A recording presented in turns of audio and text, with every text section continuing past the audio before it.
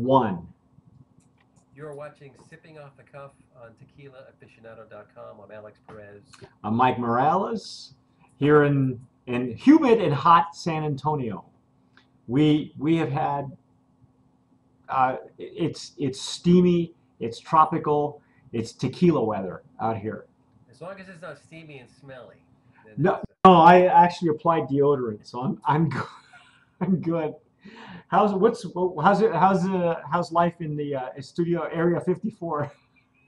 54. This Wait, that's Studio we, 54, Area we are 51 in of tequila. Southern California, a hub for tequila, Yes, and we're doing quite well. good, And good tonight deal. we are going to be trying. I'm excited. Look at that. We have Avion. See that? For those of people who follow us on Tequila Aficionado, we had done a podcast, a rather lengthy podcast on the Avion Blanco. That was a while back. I was still in New Mexico, and at the time we could only get the Blanco. And we're going to revisit the Blanco a little bit later on, but we never had a chance to actually get to the Reposado and the Añejo. And you just looking at the packaging alone, look how beautiful that is. And Alex, you've seen the T-shirts and the branded material from Avion. Uh, Anybody who knows the history of the company, it's owned by the guy who used to own Marquis Jet, Ken Austin. He's one of the owners. He's the main guy, and so everything is kind of like airplane related. Avion means airplane. So on the sides of the bottle says salida y entrada, like it does when you get to the airport in Guadalajara. So Salida y llegada. llegada. Oh well, salida y entrada. I don't know. Entrada. Oh, by the way, it's signed. I don't know if you can see that or not, but see, Yeah, it's also signed. Um, Alex, this Reposado is really light. Do we know how long it's been aged at all? On the POS, it says 6 months. So Doesn't these, state the type of wood. so this must be like It does say an oak aroma, so but it's like a used barrel though, right? Because this is really a light, it uh, is. It's very light. very light, like a light straw color. I mean, I mean, it's I, not even. It doesn't even come. It doesn't. I can't even see too much yellow in there. yeah, It's a if you real pale color. yes, very pale. If you can see that on the screen there, it's just really pale, which is okay. I mean, nothing wrong with that. Probably just enough to Enough to rough. differentiate from the Blanco. Yeah. Some Um, beautiful legs on the glass, coming down on the sides of the glass. you don't see very many reposados aged um, this lightly. I'm assuming this is a used barrel that they're using. Probably. You Usually they're a know. little darker, Yeah. unless they're filtering a little bit. But I don't see why they would do that. Me neither. I don't see a reason why they would. This is a double distilled tequila, so it's not. It's got a very floral nose. Yes.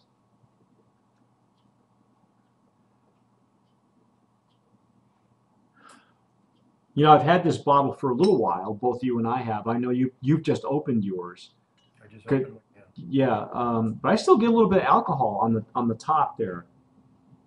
Not a lot, just enough to make it interesting.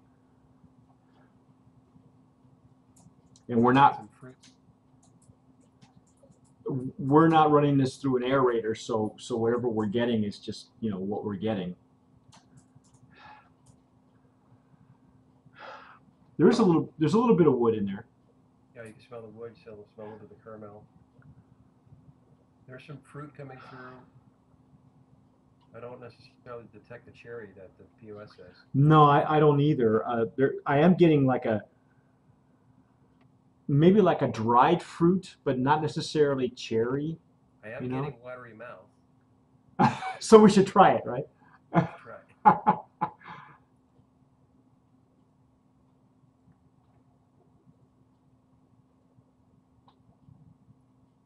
Mm, mm.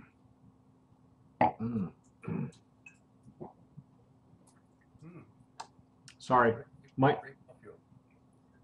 my spit bucket for the evening. Um, it lingers. Yeah, it's got a nice mouthfeel. Mm-hmm. It's actually full on the mouth. It coats your palate quite a bit. Yeah, it does actually. It delivers more, I think, on the once you get past the lips, it delivers more than maybe the nose does at first. This is nice. I like the Repo.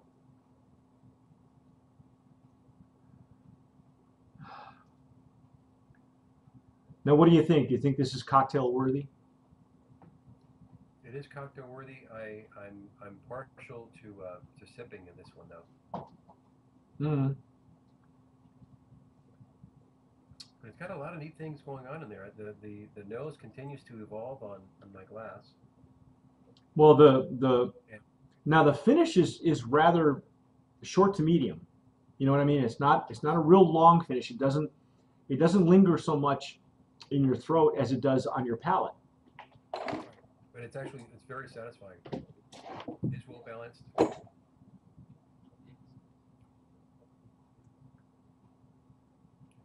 can taste just a tad of vanilla on my tongue. Did we say that there were some notes of any kind of nuts or almonds or anything like that?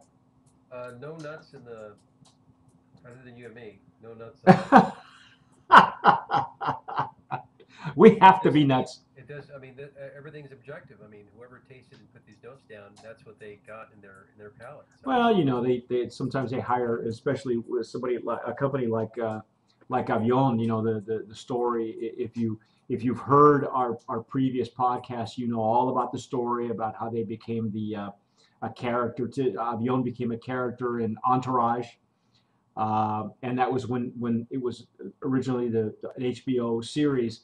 Now we're doing this video years later. I mean, it's been maybe 3-4 years now, and they've actually had the Entourage is no longer on HBO, but they have done an Entourage movie. And I understand Avion is also a big part of the movie. So I'm kind of looking forward to seeing how that all turns out. Ken Austin has a really solid background, not just not just in the airplane and business world, but it turns out Alex, he used to work for Seagram's. oh, really, Yeah, I didn't know that until one of the articles that came up on our alerts. He was interviewed, and it turned out that his previous background was working for Seagram's, and so tequila was kind of a passion for him anyway. Seagram's was an old company. Seagram's, before they were bought out, those guys really blazed some trails. They were kind of like madmen. They were there at the beginning of the incline for spirits in general. yeah, they really pushed the brands through um, to a lot of the brands we have today. Yeah, exactly. Uh, Importer too. so he has a solid history. Personally, I think he's a great guy, and I know they don't need us, Alex, because as far as brand of promise and things like that, but it really is like you said, it's a fine sipper. If you'll notice, I poured a Blanco. Take a look at the difference between, and I know my lighting here isn't the greatest, but there's almost very little difference between the Yeah, Blanco and the Reposado. So, aging it in the barrels that they have just takes the edges off. And I think that was the original intention, is they didn't really want to lose a lot of the characteristics from the Blanco, because as I recall, you and I really enjoyed the Blanco. I loved it. Yeah, So wonderful tequila, really all the hype. I know you folks see a lot of the hype and is it really is it a real tequila and all that stuff. Believe me when I tell you that this is the real deal. These guys are, as far as I'm concerned, are really one of the smart people in the business. Um, they may have the wherewithal to eventually one day be that that top cat, you know, in the I don't even want to call this mass produced because I know that they really watch the quality. I mean, as much as a mass produced tequila can be watched and supervised, they try to do it. And I think that these are the smart companies to watch for. These are the ones that are going to survive. Um, what do you think? I mean, you know, I can go on and on. I think it's a great repo. I remember the Blanco. I look forward to tasting it again. Hmm. I think it's a strong tequila, and I think it's the price point is just right. I've seen it in the stores. I think this is a go-to brand that seems to be consistent with the quality. Well, see, there you go. I totally agree with you. I think if we nominate this at all for any kind of brand of promise category, it might even be in the legacy category. It's probably not old enough to be a legacy tequila, but I think it's headed in that direction. It's positioning itself for that. Yeah, exactly. So I think it really is one of those brands that you can count on. I think people would be real surprised when we try the Blanco because I want your opinion on the Blanco because I know you and I fell all over ourselves on it when we had it the first time, and you can check back on that audio podcast. It's on our website. Just run the search on the website for Avion. It'll come up, and you can listen to it. It's about 40 minutes long. Take some time. It's a long show. Pour some Avion. And listen because we're going to revisit this Blanco in one of our future podcasts here or video shows, and I think we're both going to be pleasantly surprised. But yeah, why not? I think it's a legacy nominee I for think Brand of so. Promise. I think so. I think it's a great line. I do too. Very well worth getting, and that's our recommendation. So Yeah, I and it's easy to find. yeah, they're That's everywhere why now. that's why I think it's a go-to brand Yeah, and a it, brand that you can count on for a good sipper and a good cocktail. there you go. I'm Mike Morales. I'm Alex Perez, and you're watching Sipping Off the Cuff on TequilaAficionado.com. Sip wisely.